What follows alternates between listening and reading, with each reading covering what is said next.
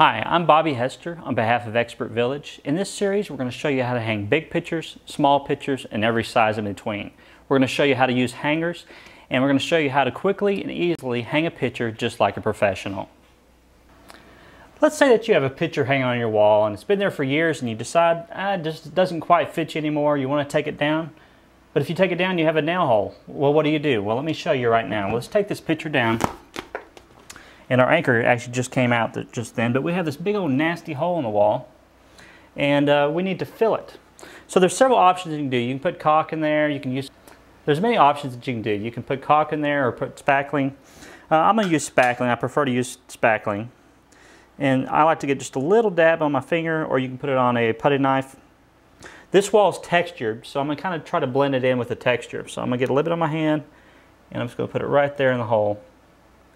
Just kind of dab it in. Put plenty on there.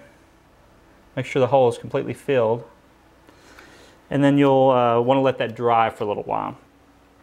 The spackling is water-based, so after it dries you can come back with a wet rag and smooth it out. So we're going to let that dry for a few minutes. I'm going to get a wet rag. I'm just going to kind of rub on the spackling and it'll start to dissolve. And I'm just going to kind of work it in a few different directions. And pretty soon everything just starts to disappear and blend into the texture of my wall.